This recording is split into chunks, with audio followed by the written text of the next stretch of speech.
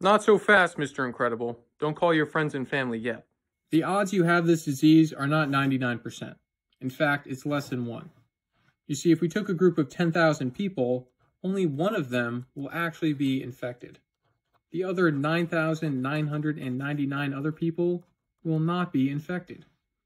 But when we go to test these people, we'll take 10,000 tests and we will likely correctly identify this person as having it. Our test is 99% accurate after all. But we're also going to have a lot of false positives. 1% of these people are going to test positive when in reality they're not. So we're going to have 99.9 people, we'll just call it 101 people test positive. 101 people testing positive though, when only one person has it in reality? This is you, Mr. Incredible. You're one of these 101 positives.